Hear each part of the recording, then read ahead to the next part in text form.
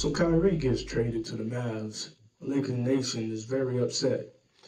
And I can understand why.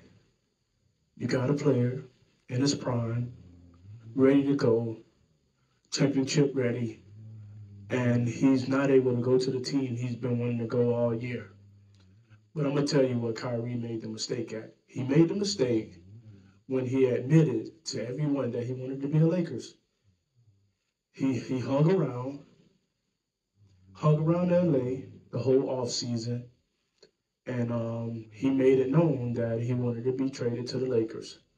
So by him finally saying, you know what, I'm kind of tired. Let's see what can happen. I bet they trade me to the Lakers now if I ask for a trade.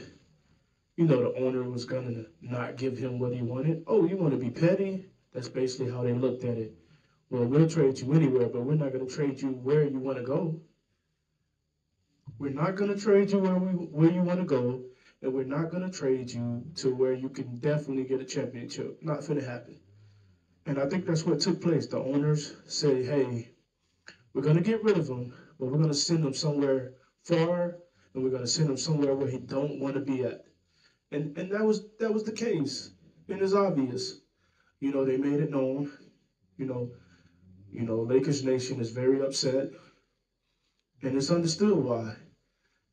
To be a fan and to look for someone that has the same motivation and looks at life the same way that Kobe did when he had his own beliefs and he had his own dreams and he felt a certain way about something and didn't care how you felt about it or how you viewed his opinion on things.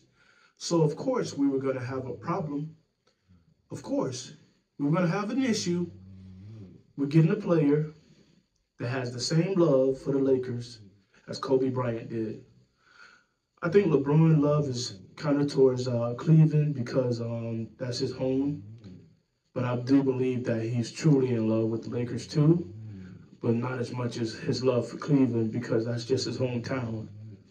I haven't seen a player yet to feel for the Lakers since Kobe Bryant outside of Kyrie, just having a love for the purple and gold.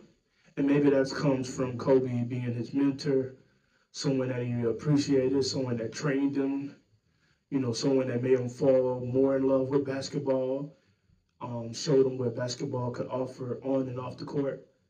And sometimes those things outweigh, the good sometimes. And to see a player basically get thrown to the gutter, which the Mavs is an okay team, and they got, I feel like the next face of the NBA and Luka, it's nothing like being with someone that you have that chemistry, that connection with. A lot of people say wanting that old thing back. Kyrie wanted that old situation back with LeBron. You got AD. That's a nice big three, right? That's a great big three. You got a nice bench, nice role players. Got to give them a little bit of your experience. But everybody's young enough to progress. Outside of LeBron, everybody else is at the age where they could be getting towards the point of being in their prime or getting towards that time where you could say, hey, I'm progressing. I'm learning more.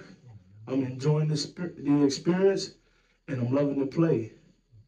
Because once you get that love for ball, all it takes at that point is you learning, progressing, and figuring out your role on a team. At that point, you'll build your chemistry, and you guys won't have issues understanding how each other play, knowing what to look for on the basketball court. So it's a letdown, but if Kyrie doesn't sign an extension with the Mavs, then that leaves the door open for the Lakers in the offseason, which I do believe will finally acquire him then. So with that being said, moving on.